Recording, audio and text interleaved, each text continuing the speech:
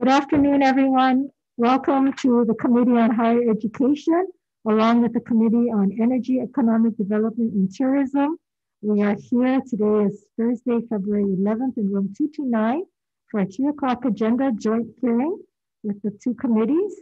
Before we get started, I have to take care of some housekeeping announcements. This meeting, including the audio and video of remote participants, is being streamed live on YouTube. You'll find links to viewing options for all Senate meetings on the live and on-demand video page of the legislature's website. This Zoom meeting and YouTube live stream event will include the following agendas: 3 p.m. Higher Ed and EET, Energy, Economic Development, and Tourism Committees, and at 3:05, just the Higher Education Committee. In the unlikely event that we have to abruptly end this hearing due to major technical difficulties, the committee will reconvene to discuss any outstanding business on Tuesday, February 16th at 3:05 p.m., and a public notice will be posted on the legislature's website. For people participating remotely, all testifier audio will be muted and video disabled until shortly before it is your turn to testify. Testifiers will be limited to 2 minutes each. At the end of the 2 minutes, the audio will be automatically muted. I will be reading a list of people who submitted written testimony for each measure. We apologize if the closed captioning does not accurately transcribe the names. It's not our fault. If you're interested in reviewing the written testimony, please go to the legislature's website. You will find a link on the status page for the measure. If there are temporary technical glitches during your turn to testify, we may have to move on to the next person due to time constraints. We appreciate your understanding and remind you that the committee has your written testimony. So with that, we will begin our joint hearing with Senate Bill 1421 relating to dual use technology. This bill creates a task force within the University of Hawaii and the Department of Business and Economic Development and Tourism that explores how dual use technology can be used to promote economic recovery and diversity and diversify the state's economy, and it makes appropriation. And our first testifier is Vasilis from the University of Hawaii in support. Vasilis, are you here? No. Len Higashi from HTDC in support.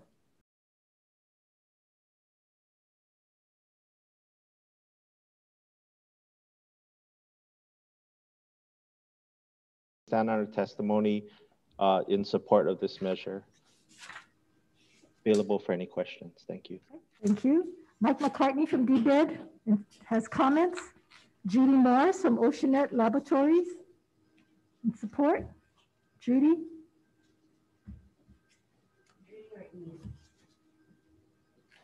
Or Ian? Ian Kitajima? Not here. Okay, is that Ian? Ian. Hi, Good afternoon. Sorry. Good afternoon, Chair, members. Ian Kitajima from Oceanet. Yeah, sorry, I'm driving. Sorry, I'm paying attention to the road. Yeah, we stand on support of this measure. Thank you. Okay. Izar Motafanelzad. I'm sorry if I noted that name. From Nauru Scientific in support. Todd Robinson also in support. Steve Brennan in support, and Regina Gregory has comments. Anyone else wishing to testify on this measure? If not, members, we are open for questions, discussion. Chair, if I may. Yes. Ian, could you give us a fair understanding what the potential is for dual use technology in the state, particularly how many companies might stand to benefit if we do pursue this initiative further? So thank you. Thank you for the question. I think over the last, I want to say 10 years ago, the industry was pretty vibrant. I think today, when we used to host an annual gatherings, we would have, at the time, the industry was quite large, over 100 companies. It's changed over the years. And so I think we're trying to restart the industry because it has so much promise. Because essentially we're tapping into federal research and development dollars to develop innovations, and we're doing it in the state of Hawaii. And so the monies we typically do are we're bringing it in from the federal government.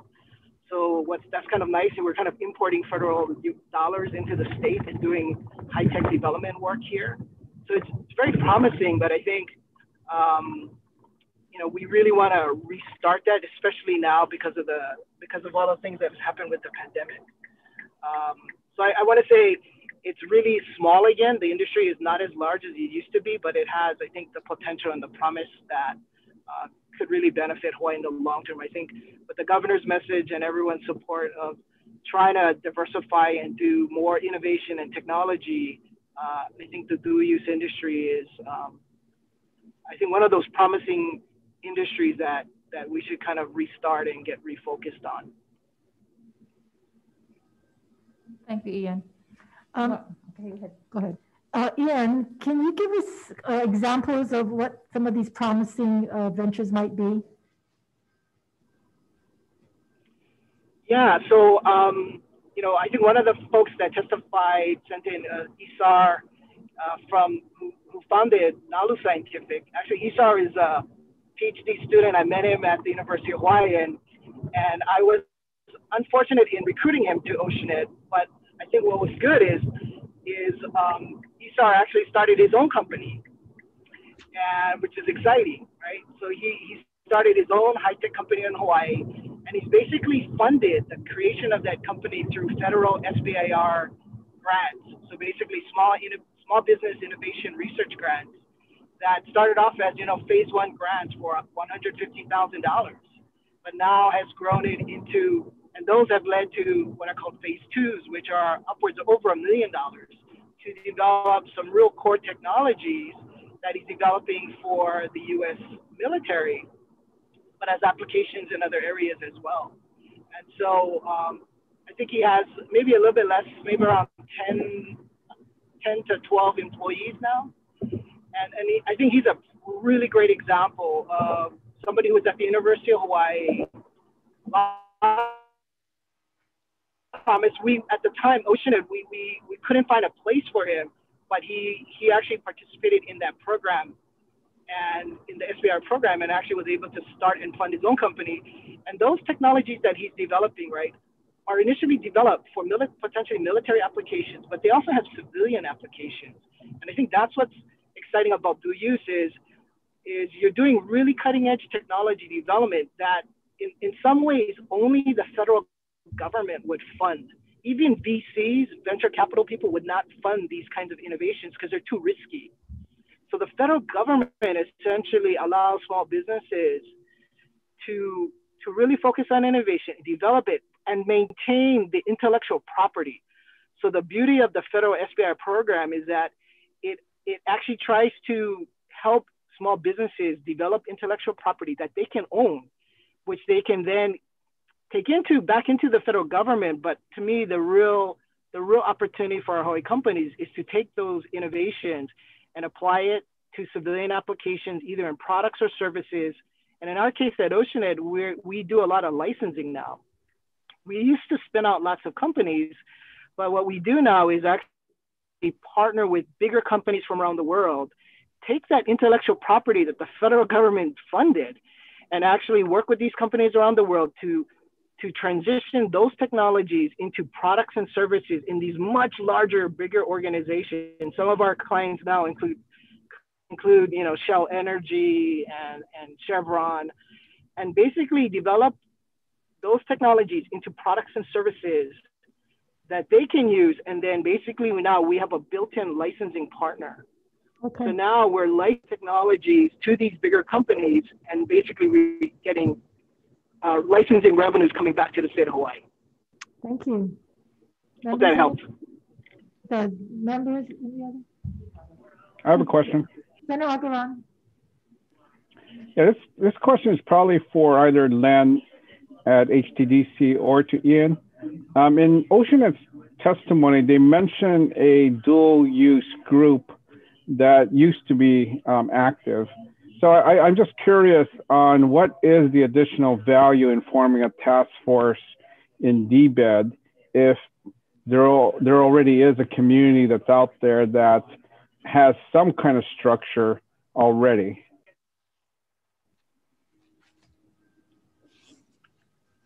Len, you wanna, I don't know, Len, you wanna go first or? Like for example, does it make it easier to access federal support or other kinds of support to have something formal that's attached to a state agency like DBED? If you don't mind, may I answer? Please. This is Len. Hi, Len Higashi with HTDC. So in our testimony, we were kind of pointing out a lot of the efforts with the Small Business Innovation Research, SBIR program. As you know, when we're talking about dual use, the military side of the dual has a huge SBIR component, and that's like a core program for us that we do, providing matching grants to companies and also the services to help them commercialize. You know, I think with the dual use priority, that is HTDC's actually top priority, is taking these companies and getting them into commercial success. I think with the task force and the report that's required is more of an acknowledgement of this is a huge opportunity for the state. You know, we do a lot of reporting on the federal funds that are coming into the state. I think our last report showed $53 million. You know, the state provides matching grant funds, and the state put in, I think, 1.5 million, and these companies. Len, can you answer the question? I believe he asked you about the task force. The task force would be an acknowledgement that this is a priority and would organize, you know, in a formal way, the university and HTDC and the other stakeholders. DBED asked us to represent them on this call as well. Senator Garan, does that answer your question? Well, not really. I mean, I'm still wondering, you know, if the private sector already is doing something. I just want to know what added value there is to create a task force as opposed to, you know, allowing the people in the industry to go ahead and form their own groups to, you know, make contacts and to, and I'm just trying to get a sense of what's the difference between this and the dual use group that is alluded to in Oceanet's testimony. Should I continue, Ian, or do you want, Chair? You know, well, we can answer the question, but Ian, I think you need to pull over if you're still driving. It really is not something that we are promoting that you drive into Zoom at the same time.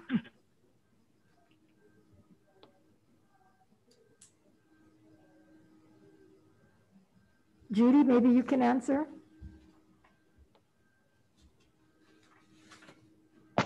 So I think what Ian's going to say is that okay, I will pull over right now. I think to answer. Oh, sorry. Yeah. So yeah. Sorry. I'm actually parked and stopped. To answer the senator's question, I think the group that we've organized has been you know, we meet monthly. I think to build on what Len is saying, I think if there's a formalization of, you know, like a formal, you know, from a government standpoint, this is part of this is under HTDC and DBED, that it gives it a kind of a legitimacy. So when we do have conversations with potentially federal agencies or other folks, that we can kind of say that there really is a focus and an importance of the dual use industry in Hawaii. Right now, we're kind of, you know, we've actually just restarted the group. We've been kind of dormant for the last few years. And so I think part of it is just, you know, we'll continue to do that piece, which is the informal piece, but formalizing it at some level may give us legitimacy when we talk to federal agencies.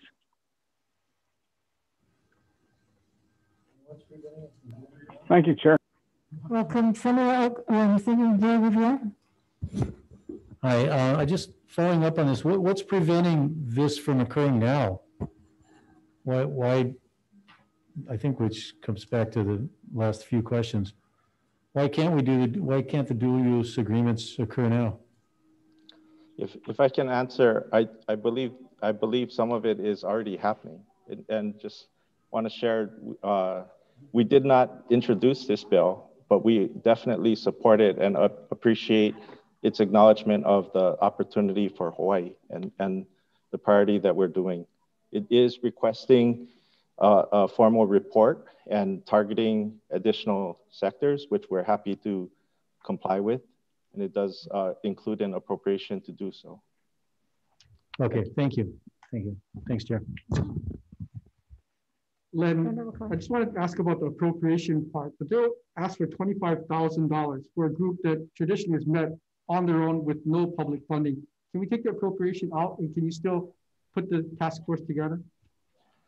I think in some ways the task force is, the dual use group is still meeting. The appropriation was to generate a report back to the legislature and address some of the opportunities that are out there. So it was appreciated. Well, I don't think we need a $25,000 report. You could probably do it in 2 pages. So thank you.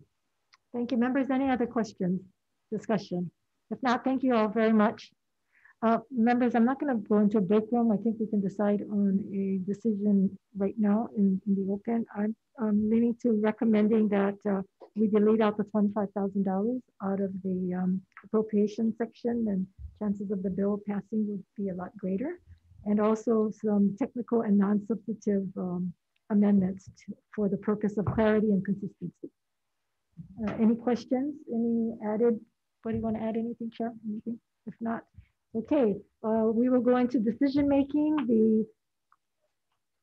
The Committee on Higher Education recommends to pass out Senate Bill 1421 with amendments, as I mentioned, deleting out the appropriation and also adding technical and non-substantive amendments. Any discussion? If not, Chair votes aye. Senate Bill 1421 passed with amendments. Chair votes aye. Senator Keith Agarone. Aye. Senator Wakai. Yes. Senator Favela. Aye. Thank you very much. For the Committee on Energy, Economic Development, and Tourism, same recommendation to pass this measure with amendments. Any discussion? Haven't seen or heard none. Senator Misalucha, I vote yes. Committee on Energy, Economic Development, and Tourism related to SB 1421. Chair recommends aye or pass with amendments. Chair votes aye. Vice Chair votes aye. Senator Lee's excused. Senator Riviere. Aye. Senator Favela. Aye. Your recommendation is adopted, Chair. Okay, thank you very much. This ends the joint committee hearing, and we will go right into the Higher Education Committee. And we will begin with Senate Bill 358.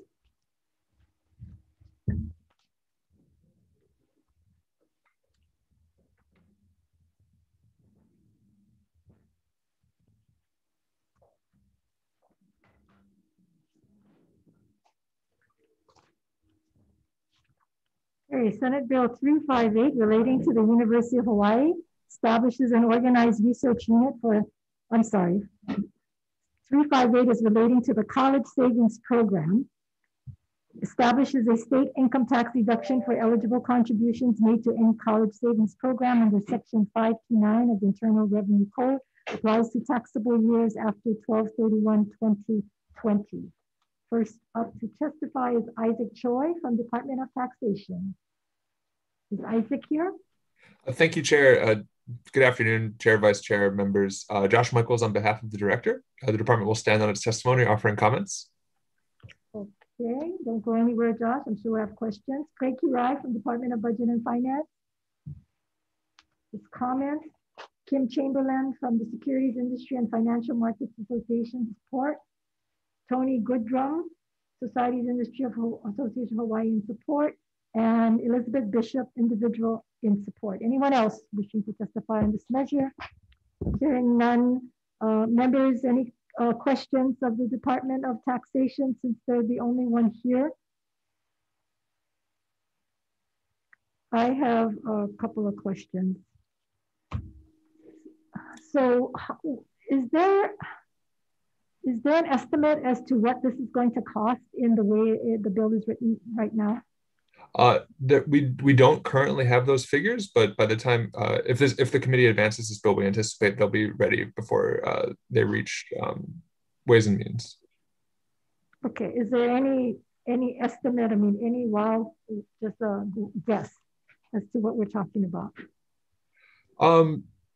Given that, you know, in theory, depending on how expensive tuition is and, you know, the circumstances of that, it's really hard to come up with a rough estimate at this time. Our position is really based on the fact that essentially this money would become non-taxable on both ends and double taxation. Less the specific revenue, or without knowing the specific revenue figures, we can at least be confident in that. Right. So according to one of the testifiers, it's saying by opening it up to all 529 college savings plans, that the costs would be high and unknown revenue loss as the number of state filing individuals that have the nation's 100 529 plans and may be substantial.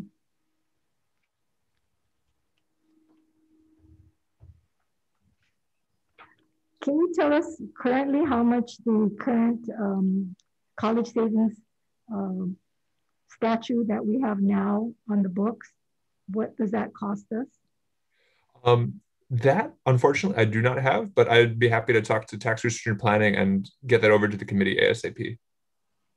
Okay, yeah, I wish you folks would have that information for us, because in this time of revenue shortage, we really want to know what the liability may be. Understood. Any other questions? If not, thank you very much. Thank you for your time.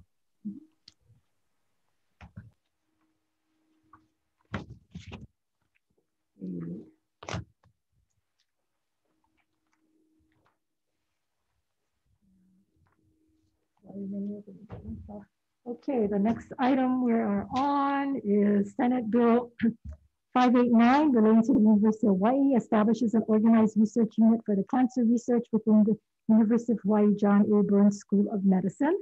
And we have testifying Michael Bruno from the University of Hawaii in opposition. How are you, Mr. Bruno? Aloha, Chair, and good afternoon, Vice Chairs, members. I should begin by thanking all of you for everything you continue to do on behalf of higher education in Hawaii and on behalf of the University of Hawaii in these especially challenging, but also, I believe, formative times for the university. President Lassner and I will respectfully stand on our written testimony in opposition to this bill. I just want to add, the two of us recognize the need for continuing work to seek efficiencies and other areas, more areas of collaboration between the UH Cancer Center and the John A. Burns School of Medicine. However, we don't believe that a change in the leadership structure is in any way a path to achieve those efficiencies. Both organizations require and currently have very strong leaders, and we need those leaders in place to raise the profile, raise the essential funding, and contribute to better healthcare outcomes for the people of Hawaii. We look forward to working with the committee towards that end. Thank you very much. Thank you. Adelia Dunn from the Alana Dunn Research Foundation. In opposition, Eric Abe, Hawaii Primary Care Association in support. Lori Chun, Friends of UH Cancer Center in opposition. Blake Oshiro, also opposition from Hawaii Society of Clinical Oncology. Lynn Wodo, University of Hawaii Foundation, opposed. Cynthia Au, American Cancer Society, Cancer Action Network Pacific, comments. Sonji Park, an individual, opposed. Joe Ramos, So Joe is here. Yes. Ramos, thank you. Aloha, Chair Kim and Vice Chair Kidani. Thanks for the opportunity to talk to you guys today. I am at the University of Hawaii Cancer Center. I'm a professor here. I do also want to take this moment to thank you so much for all the work you're doing on behalf of the people and the students of Hawaii at this incredibly difficult time with all the challenges that COVID-19 has brought. And I know that you've received a lot of testimony from the Cancer Center. I think when I last counted, you had over 20 something pieces of testimony from our faculty here. I definitely would encourage you to look through those. It's a number of different perspectives on this with a lot of valuable insights, I think, and thoughts. Like you, the Cancer Center faculty are working tirelessly to try and help Hawaii. Our mission is to reduce the burden of cancer here for the people and improve cancer prevention and diagnosis and treatment in Hawaii. I also appreciate your improving efficiencies and accountability. That's something that I take closely to heart. It's something that I think is a continuing process. We're always refining how we approach efficiencies and accountability. I'm sure that was part of the reason that you put this bill forward, is that you really thought that this could help.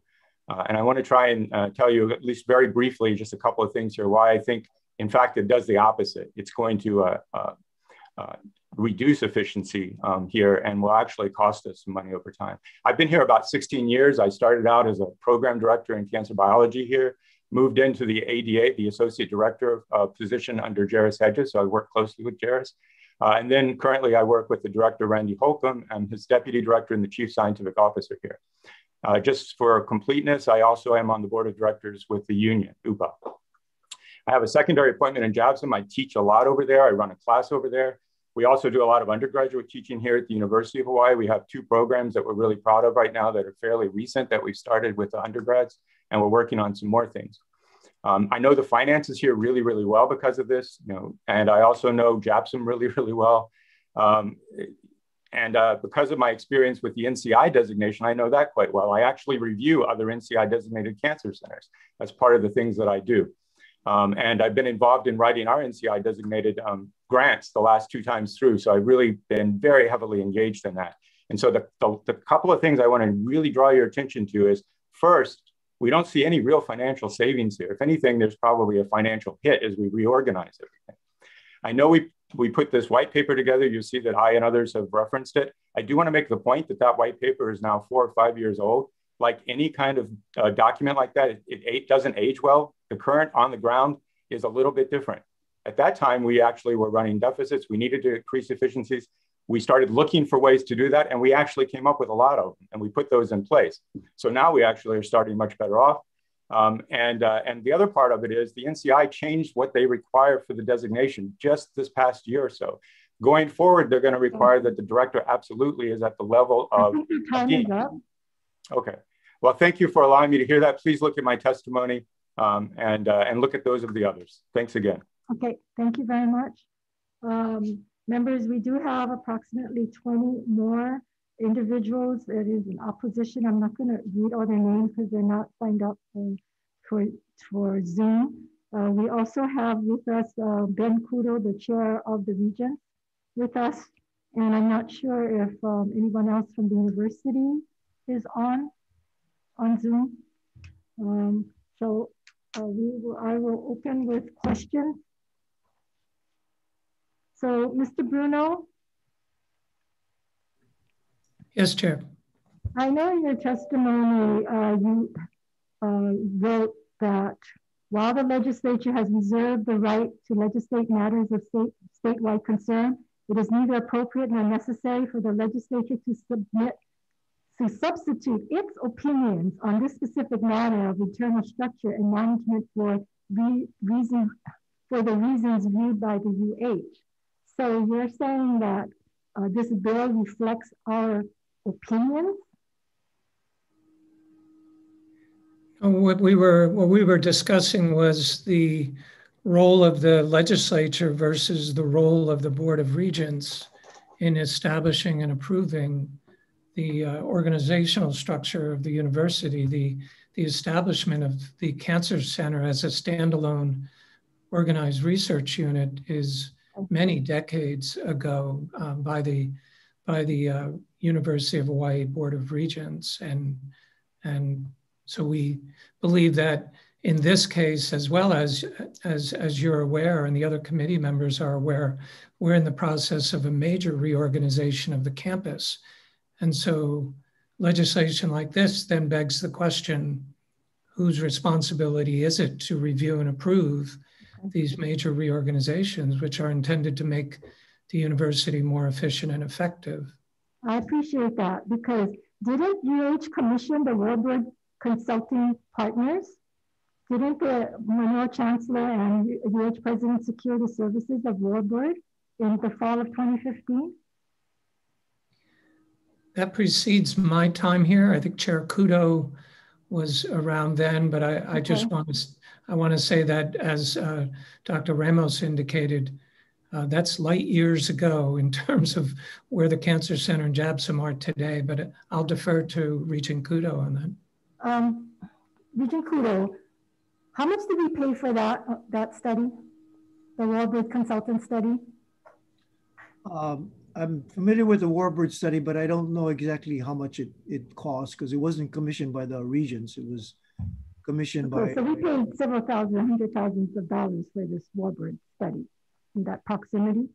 Wasn't one of the recommendations was to transform the consortium to include government's role for partners that would include some combination of UH, JABSOM, and local hospitals? Wasn't that one of the recommendations that you folks then went on further to do reports on? Yeah, I think at that time in 2015, 2016, the administration and the board was looking at reducing the fiscal deficit that the Cancer Center was incurring. And so part of the recommendation that the board and the administration came up with was to eliminate operational and administrative redundancies between the medical school and the Cancer Center, and that they wanted to combine, and redundancies were included like in terms of administrative services, maintenance, security, accounting department, and those kinds of things could be unified to save some costs for the Cancer Center and the Medical Center. Okay, so this report that I'm holding up right now that says University of Hawaii Cancer Center proposed business plan update, proposed business plan for the University of Hawaii Board of Regents. Is that the report that you folks did? Yeah, we, in 2015, I believe, it could be wrong, 2016, excuse me, February 2016, the Independent Audit Committee, of which I was the vice chair, and appointed myself and Regent Portnoy to do a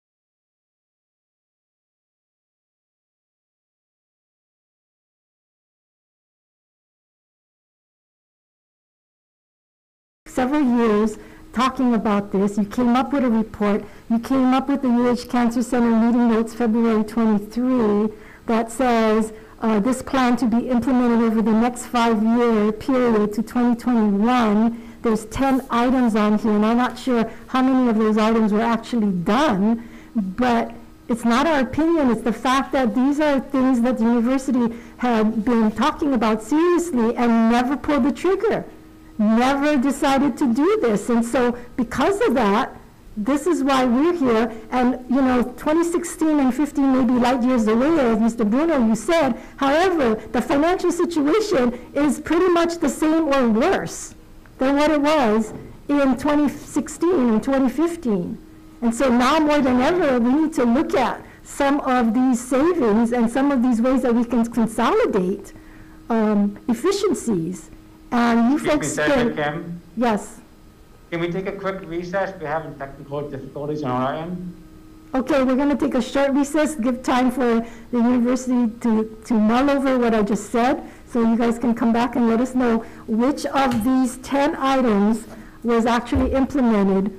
Okay, we're going to go into a short recess.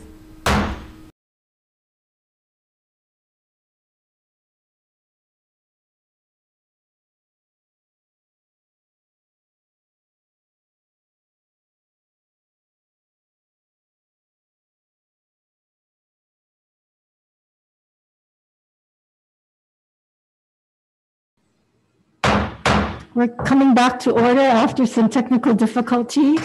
And let's see, where were we at? I was talking about the fact that the university themselves commissioned the study, and the Board of Regents themselves investigated and also came up with recommendations on maybe not a total consolidation, but certainly consolidation of some of the services, and actually had a bridge business plan to be implemented over the next 5-year period.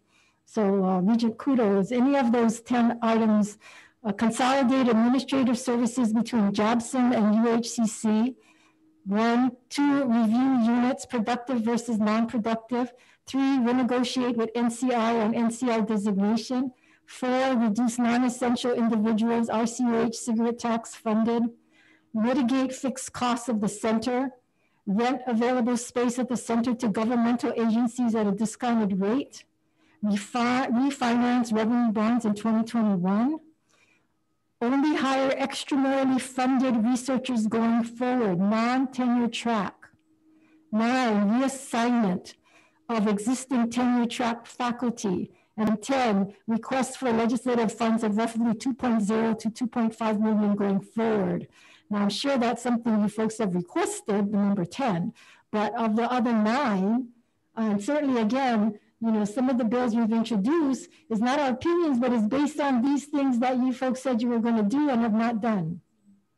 Yeah, this was the plan of the Regents in 2016. At this time, the existing executive director, Professor Carboni, stepped down from his position as head of the Cancer Center. And Dean Jarris of the medical school was the interim director. But what happened was that with the NCI designation renewal of that particular license or certificate coming up pretty soon, they needed to find somebody to replace Carboni permanently. And so a search was commenced to find a replacement for Professor Carboni to be the new executive director. At that time, I believe that this particular plan was put on hold because they wanted to make sure that whoever they hired, he or her, would be in charge of implementing some of these things. I stepped off the committee at that time. Dr. Holcomb was hired. I'm not sure exactly what year he was hired as a result of that search. And you would have to talk to Executive Director Holcomb as to whether any of these were actually implemented at that point moving forward, because I wouldn't have personal knowledge of whether it was or not. Okay, I was told that it wasn't because it's definitely a conflict between the medical school and the cancer center directors, and that Holcomb didn't want to have any kind of combination, any kind of synergy, and wanted to continue to work as a separate entity. And so none of those plans, none of the studies were implemented. And we are still subsidizing the Cancer Center to approximately $3 million plus each year from the general fund. Is that correct? Well, I can tell you based on Regent Portnoy and my own investigation in 2016, that at that time, there was some degree of tension between the faculty of the Cancer Center and the medical school. I think at that time, to be very frank, there was a feeling that the Cancer Center would become a department within the medical school. And I guess they didn't want to be in that position. So that there was a bit of tension between the two schools that was voiced to me directly by several of the faculty members that we interviewed. So that's why we didn't propose a merger of the schools together, but rather a consolidation of the operational and administrative functions of the two schools as part of the business plan. So why wasn't that administrative consolidation done? If it was going to save monies, because here we are now in the pandemic, which means spending more funding. Right, I think you would have to address that to Executive Director Dr. Holcomb, because he's been operating the facility since we hired him. Yeah, but Ben, you guys are the regents. Don't you folks oversee? Don't you folks have the ability to, you did the investigation, you folks did the study, you did the recommendation. When Holcomb came on, I believe what he was doing, and Dr. Ramos can correct me if I'm wrong, he proposed to come up with his own plan of reorganization and how he was going to reduce the deficit at the Cancer Center. And so there was a bit of pause with regard to him developing that plan and reporting back. But did he report on it and get back to you guys? He did. I think about a year or so later. Apparently conditions had improved with regard to two things. One was the internal morale and personnel issues that they were not in a very good situation prior to Holcomb coming. And number two, that there was improvement being done to the financial situation. Although my understanding, and Dr. Ramos can correct me, is that we still subsidize the Cancer Center to the extent of about $3 to $4 million a year. And that was, the legislature had given us that amount since about 2016 when we went back to them. Senator Aguilar, you have a question?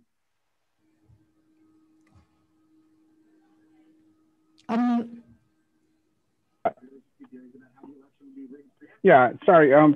Probably the question is for Mr. Bruno or Mr. Ramos, since he was on the task force that took a look at some of these issues. And I'm just wondering, I'm just a little confused on how would you characterize the nature of the Cancer Center? It's not an independent Cancer Center affiliated with a university, because it's not listed in the appendix as being that. It's actually listed as being a Cancer Center within a university. So I'm trying to understand the distinction that is in a lot of the testimony, saying that somehow this change would affect your status with NCI. So I might maybe jump in here first, Senator. The Board of Regents have the authority and the sole authority to establish what we call an organized research unit at the University of Hawaii. And if you look at executive policy, there are specific conditions on the establishment of what we call an ORU. Among those is the commitment of dedicated university resources to that organized research unit. So we are talking about something discussed as a subsidy. It is far from that. It is a commitment of university funds for the operation, just as we do with the Institute for Astronomy, the operation of a research unit that we regard as essential to the state and also as deserving of a long-term commitment. So that designation goes back, I believe, to 1984. So more than 40 years ago. And I just want to add one other thing, Chair, the finances are vastly improved from 2016.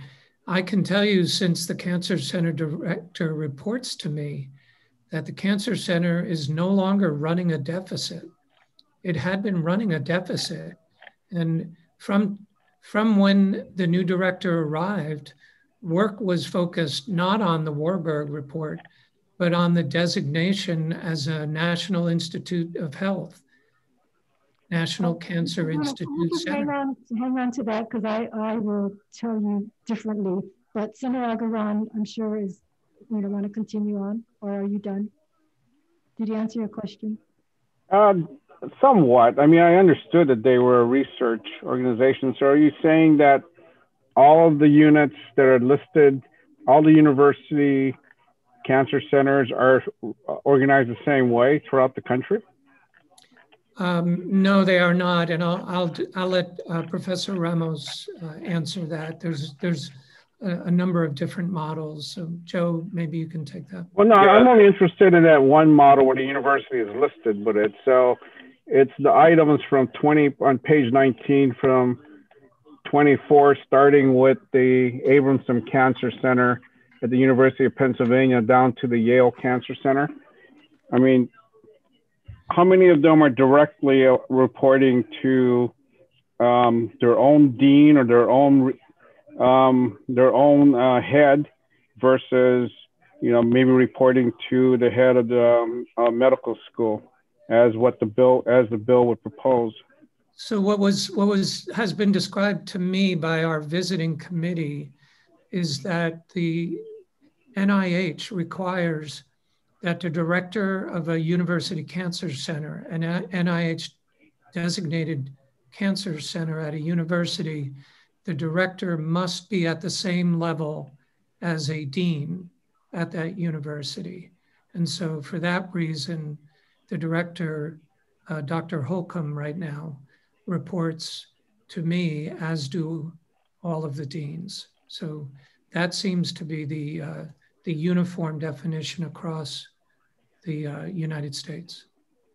And we don't have to change that. That can still occur with a consolidation.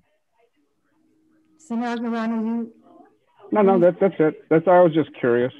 If I may, the answer to your question is 2 pages later. There's a table that tells how the reporting structure is set in that white paper that you're referring to, page 22. Okay, great. Thank you.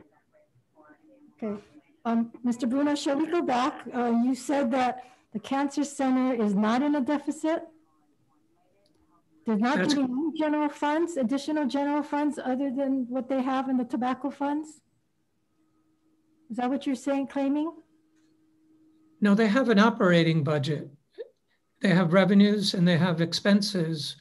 And for the last 3 years, the expenses, and for the first time in a long time, have not been exceeding the revenues. And their operating budget comes, yes, partially from the general fund allocation to the university. Yeah, but that is the same at every other organized research unit. No, they're supposed to be working off of the funding from the tobacco tax.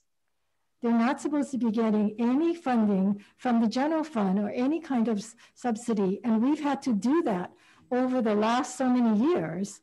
And I just have a letter from the governor on March 27, 2020, saying he's approving the release of $2,871,000 from UH's FY20 general fund contingency restrictions. Understand that the funds will be used to support the general operating expenses of the Cancer Center to help it maintain its National Cancer Institute designation. So they are continuing to be subsidized. So when you folks say that they're not, and that they are self-sustaining, they are not. So we can take this money away then, and they can continue to operate. Is that what you're saying? I believe, as I recall, and Dr. Ramos can correct me, that release of funding coincided with the application of the Cancer Center for a 5-year renewal of their designation. And I believe that the release of those funds continued to keep that designation in strong shape. But Dr. Ramos has more detailed knowledge, I'm sure. Very briefly, we're very thankful that the governor did offer that funding. It really, helped us run some new initiatives here, but we don't anticipate that funding will continue, and we've already rebudgeted to allow for the $2 million no longer coming into the center. So we should be just fine this coming year as well, all other things being equal, even without the governor's $2 million. Okay, well, that's good to know. I certainly appreciate that, Mr. Ramos. Certainly, that's one area we can hopefully look for more efficiencies as we're moving forward. Now, also in the testimony, it was stated that this bill would threaten the NCI designation. And at no time during the whole Warburg study was there any mention when they mentioned or recommended some kind of consolidation that the NCI would be threatened.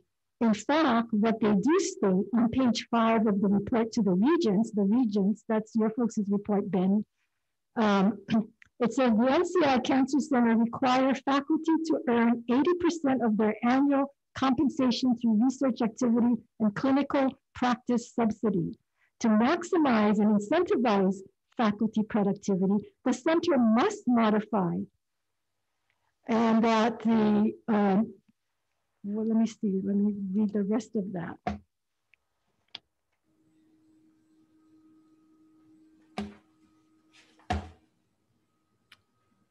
Okay, the center must modify its present faculty compensation model and its research support investment process to optimize its resources. The following phase 1B initiatives address the needed change in faculty compensation required for the center to allow sustainable growth needed to meet the university's NCI designation retention objective.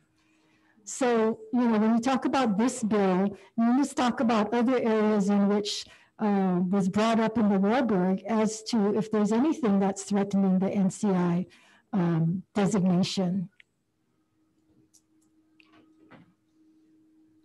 I think we really have to focus on results.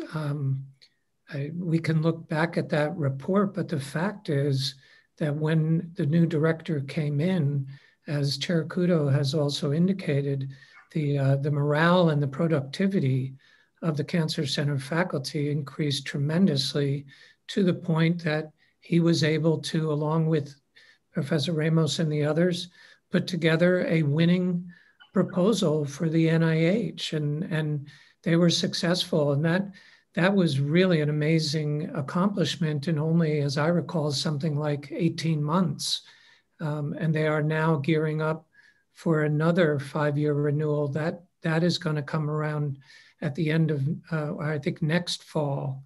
So I'm really focused on the results, and I have to say the results are there in terms of the finances. But I do want to come back, Chair, to your original point, and I think the strong intent of this bill, which the President and I strongly agree with you on, that there needs to be even more synergies developed and even more efficiencies, especially during this very challenging time of the pandemic and the budget outcomes, the budget impacts of that pandemic. So we do agree with you, and I would be happy to arrange a meeting with myself and Dr. Holcomb with you and any other members to go through this, and perhaps have our Dean of the Medical School in that meeting as well, but to address head on, the challenges and the path forward. Mr. Bruno, thank you. I appreciate that. But you know that we've been working on this for a couple of years now, right? So you folks have had a lot of time to be able to come in and talk about it. Unless I put up a bill like this, then there's no reason for you folks to work on any of this. So these efficiencies, I would hope that you folks would take it upon yourself to do it and start moving in a direction. But when we don't see you doing that, that's why these bills come up.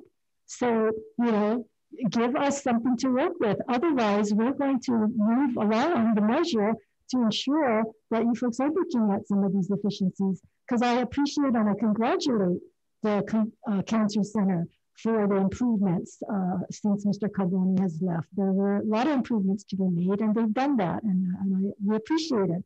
But as you've said, times have changed, and now we are in a whole different situation, which is even more dire. And the university needs to become more efficient. There needs to be some changes. Now, we look at consolidation, it shouldn't be threatening. It shouldn't be that one is reporting to the other. I'm sure with all the knowledge at the university that we can find a way to combine this very two entities that are really have similar kinds of missions to help the people of Hawaii, to medically support our community, to come together and put their differences aside so we can promote and make University of Hawaii more efficient and to be able to serve the people of Hawaii. That is our goal. And it shouldn't be silos. It shouldn't be who's in charge of which department and which department is going to oversee which department. I think that that's very childish and that we need to move away from that and work together. I and I don't know how we're going to do that if we're not going to somehow put these measures on you folks. And I don't like to do that. I'd rather the regents do it. I'd rather the president do it. That, you know, this is your folks' Kuleana. But if you're going to spend taxpayers' money, tuition dollars to fund these studies, spend time on all of these studies, and then not implement anything, I mean, that's ridiculous. And so we are, as responsible legislators overseeing the university, need to light a fire to say, come on, you folks have to start making some inroads and show us that you're moving in this direction.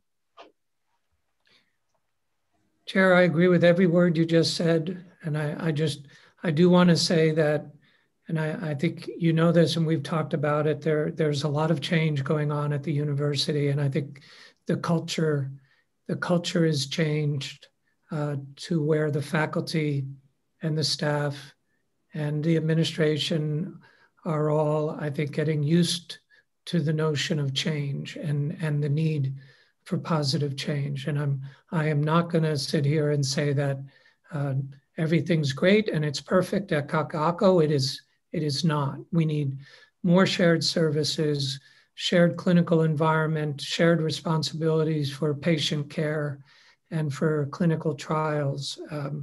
We need all of that. And certainly Chair Kudo and the board, we have had these conversations from time to time, the president also. So there's a commitment to that change, I can assure you. And I do appreciate your work and with the classifications and the workload, and so appreciate that and appreciate you saying that you folks are willing to meet.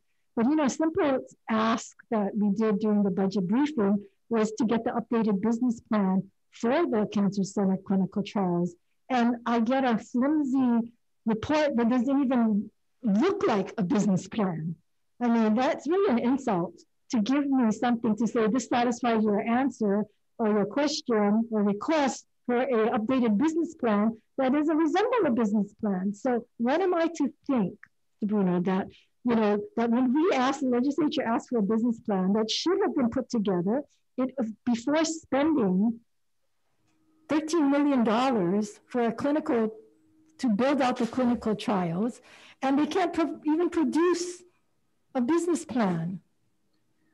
I think that there was some, I know that there were some concerns about proprietary information. That's not an excuse, but I think that in this short time period, what you saw was maybe the best effort, and if it's not good enough, then we can come back to you with a better product. I'm sorry, I can't let you get away with that, because a couple of years ago when we brought this up, we were given a business plan.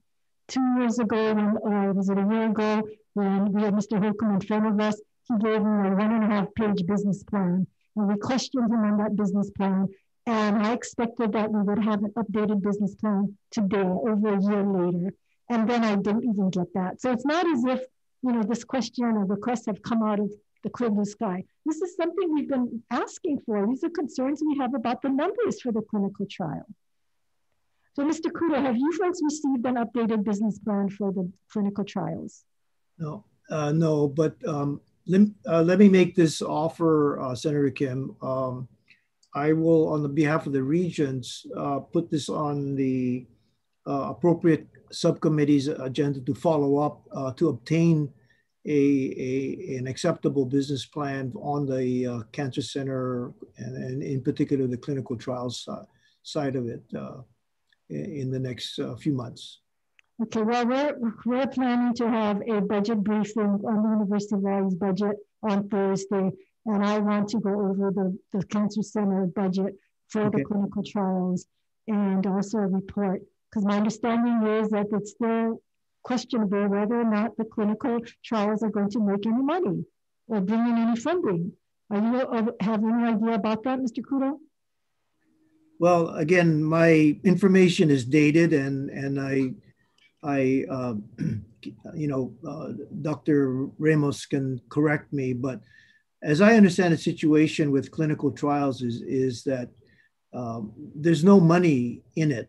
In other words, revenue is not really generated of any sufficient amount to justify the program itself. The way that schools or cancer research centers make money off of clinical trials is that the universities have a hospital where the testing and lab work and all those other secondary attendant types of services are the ones that generate the monies from the clinical trial program itself. As I understand it, Cancer Center, in particular, our Cancer Center, does not do clinical trials for your run-of-the-mill types of cancer. And I don't want to use the run-of-the-mill, in any. I understand what you're saying. Yeah, I want to be sensitive to people that do have cancer, but lung cancer and those kinds of cancers are not treated by the clinical trials. They deal with the rare forms of cancer, forms that are unique to the tropics and our area, are dealt with experimental pharmaceuticals, et cetera, in those clinical trials.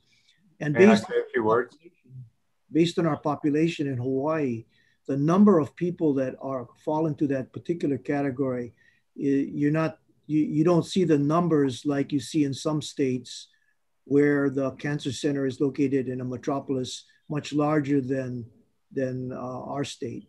So at least in 2016, that's what was being told to us by people that were affiliated with the cancer clinical programs. Okay, Mr. Ramos, you wanted to say something? Yeah, I just want to make a couple of quick comments on that, because we actually run clinical trials all the time on very prevalent cancers in Hawaii. That's one of the things we're really attentive to.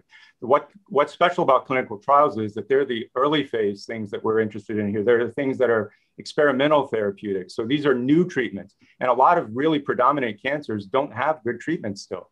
And we're always trying to make those treatments fit our population as well. So there are a number of clinical trials that we have around lung cancer and breast cancer. That's something that we actually spend a lot of effort and time on.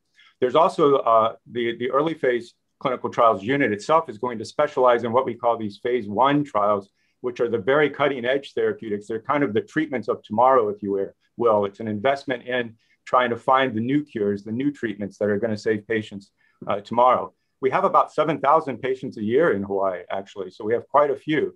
A large proportion of those are breast cancers. There are a lot of disparities. Native Hawaiians have a greater morbidity and fare less well on some of the treatments we currently have. So we're really working to try and find ways to do that. And by the way, we're doing this with the consortium of hospitals. I wanted to emphasize that. That is something that we do. We have the Hawaii Cancer Consortium that we work with, and that is HPH and Queens, and we've Kuakini, and we've added the Castle group, Adventist Castle Health.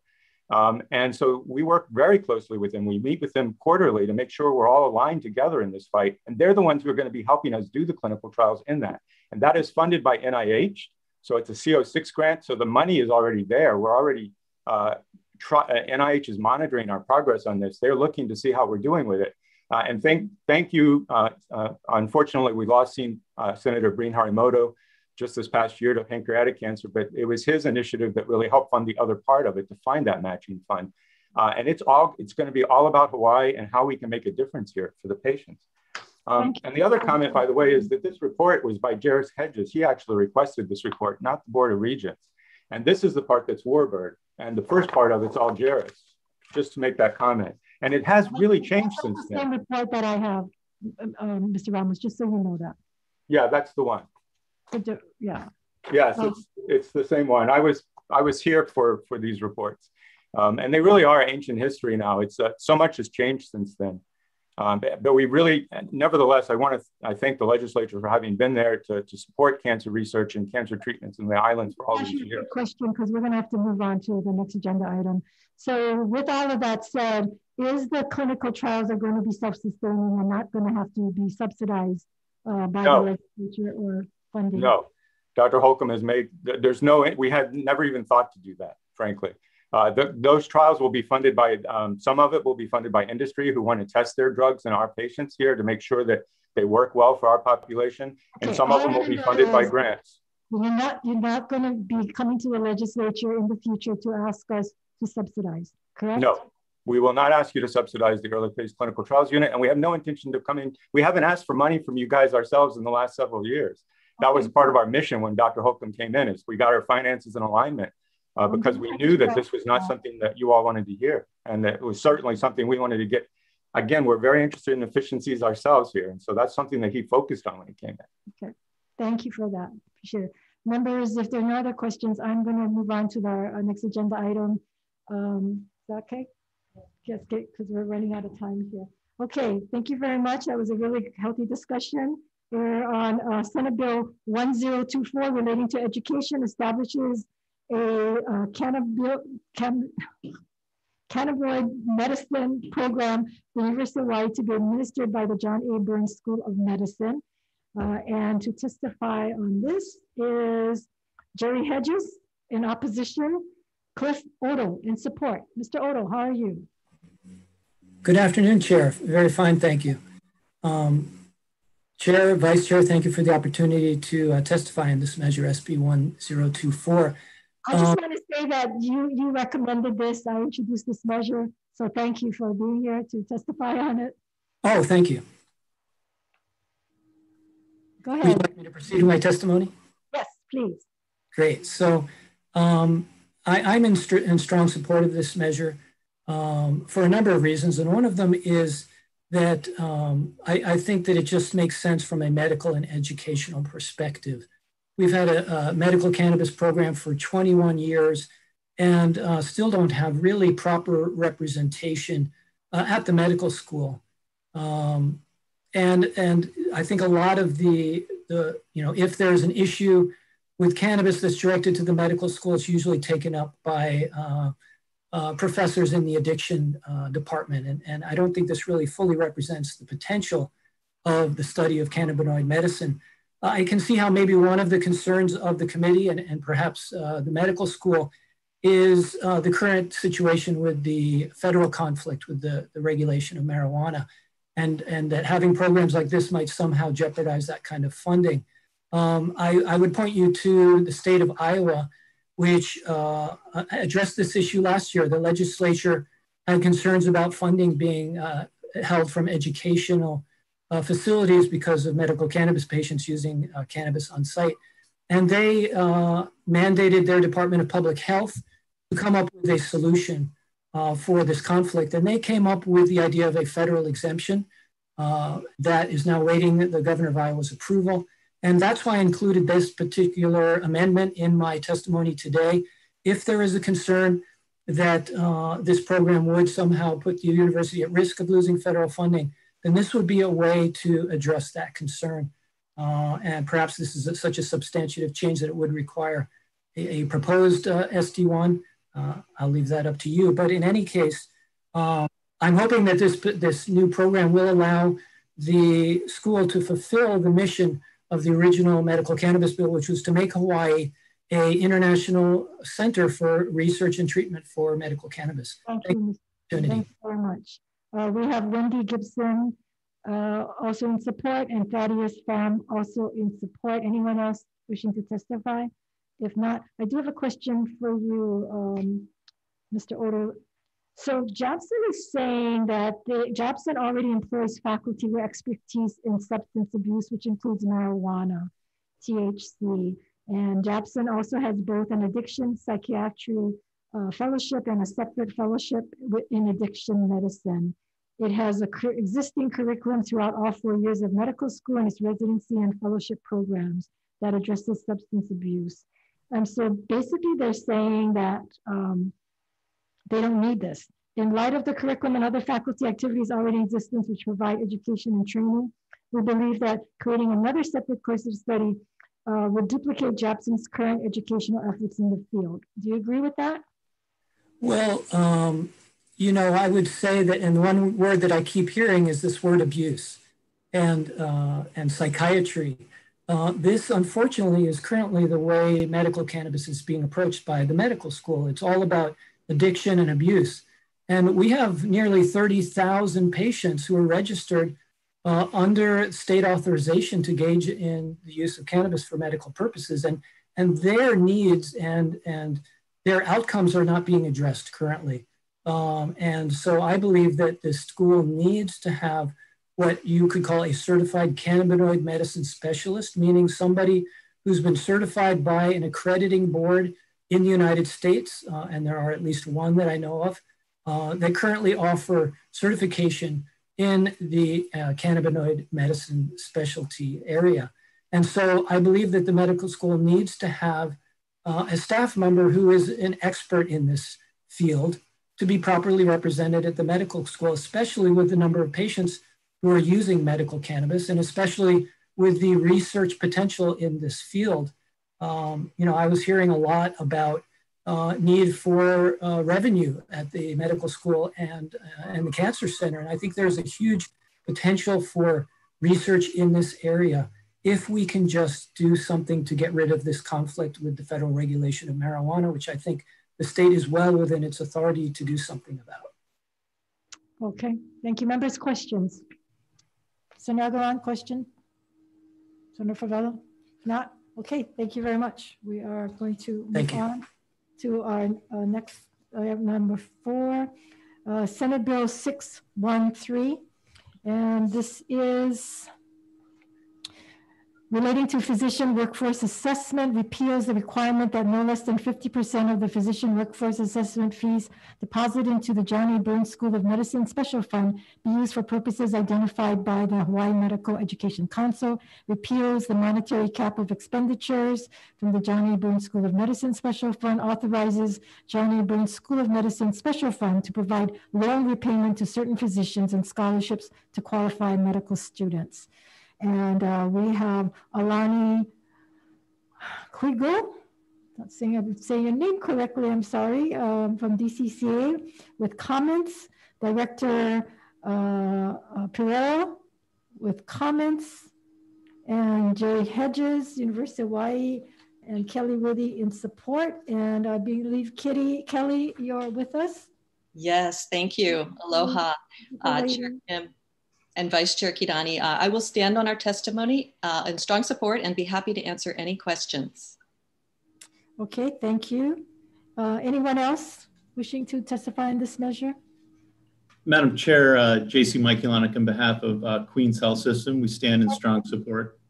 Yes, we have Colette Matsunaga, but you're, would you like to testify? Just standing on our testimony in strong support, Chair. Okay, thank you. Thank you. Elizabeth Ann Ignacio from Hawaii Medical Association and Eric Abe, Hawaii Primary Care Association, also in support.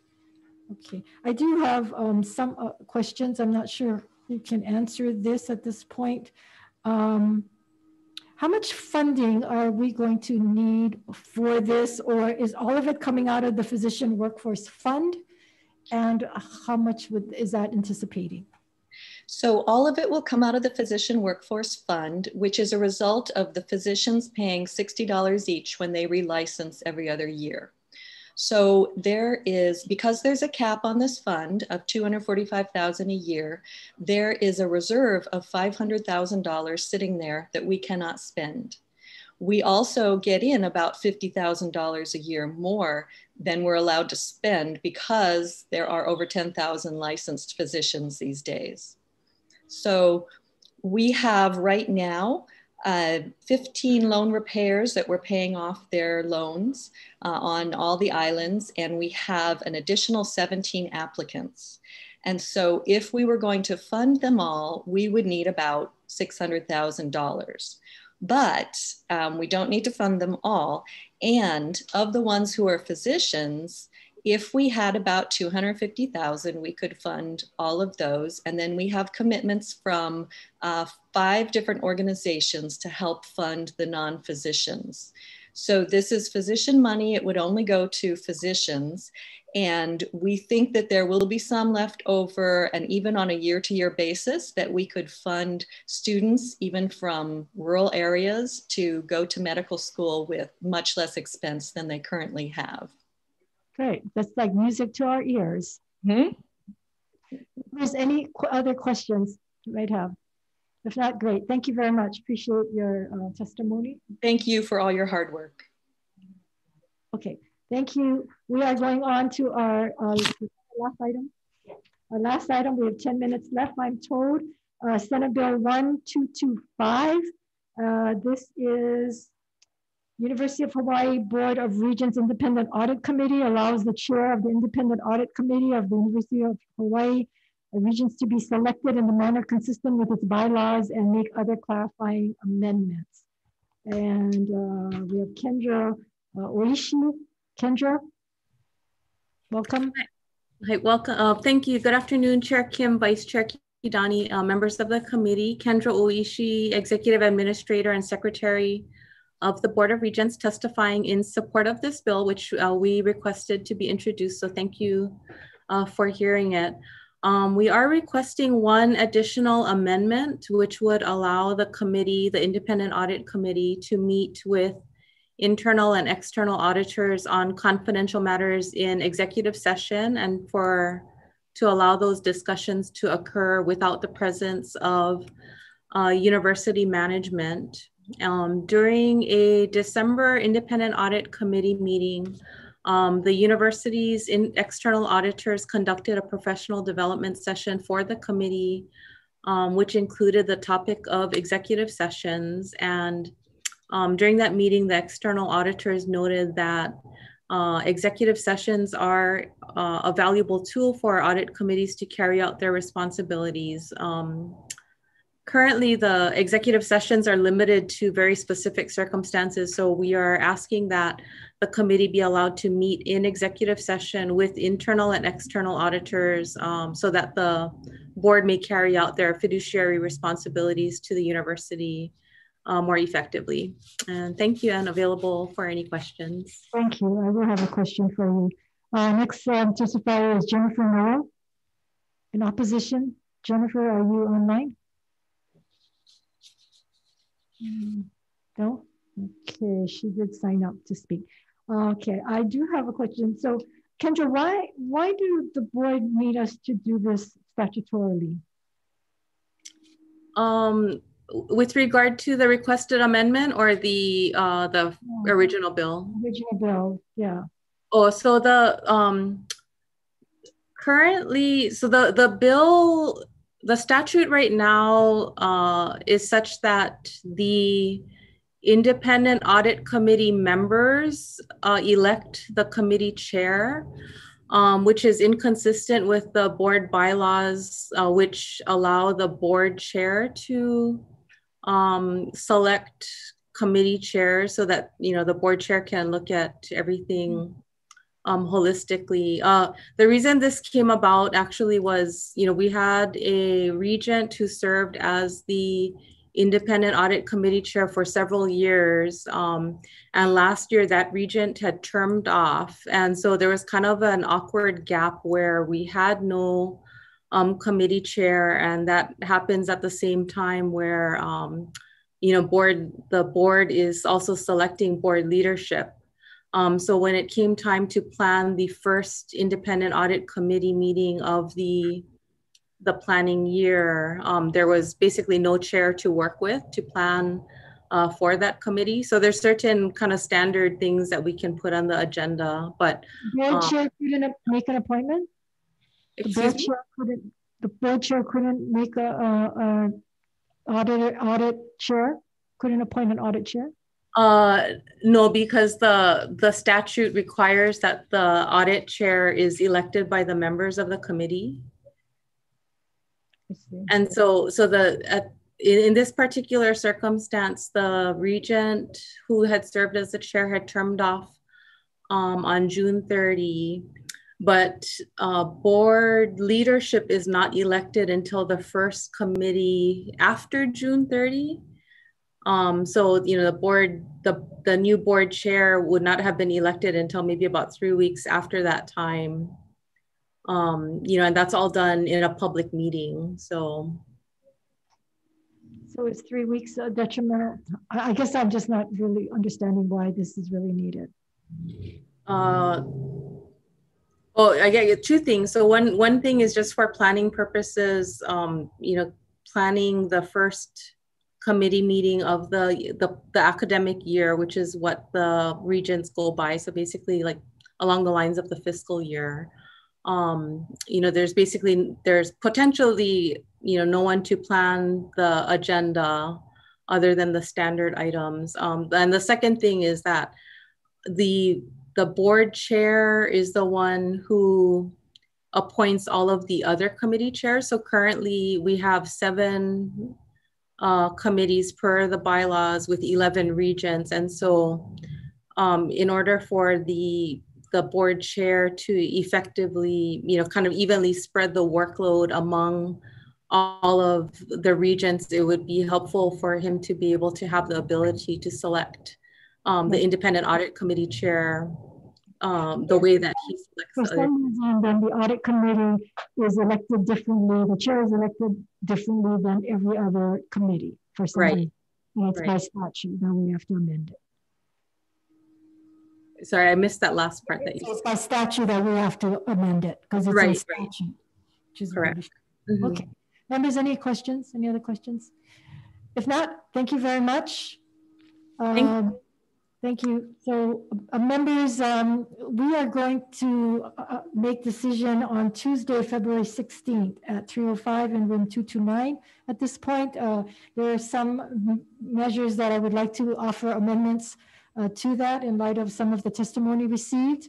So is there any objections to decision-making on Tuesday, February 16th? We have a committee meeting anyway that day at 3:05 p.m. in room 229. Hearing none, we are adjourned.